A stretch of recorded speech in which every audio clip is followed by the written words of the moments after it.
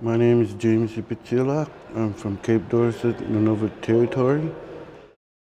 Well, when I started sculpting at a younger age, I was doing traditional pieces and with traditional media like soapstone and all.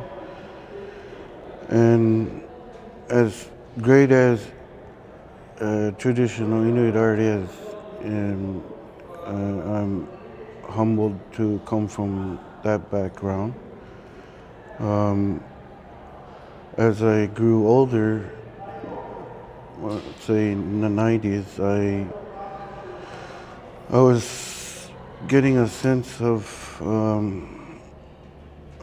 emptiness from my work, and I wasn't making any connection with my work, and there was a sense of dissatisfaction. So I started doing electric guitars for my subjects and miniature ones, and to me that was really enjoying. If the fulfillment started coming to me, and it spoke like this is what I want to do,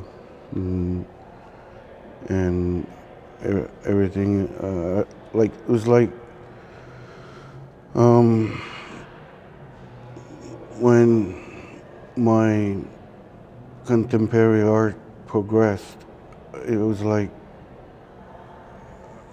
what I'm doing is it's in this bubble of Inuit art, and what I'm doing is not in that bubble. So I had to burst the bubble, and when it did, it just broadened my vision as to where I want to go from there.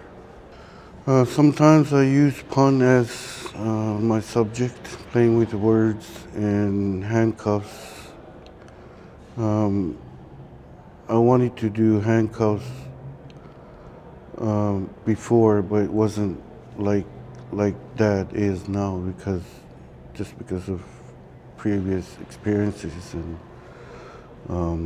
but as I got thinking more about it,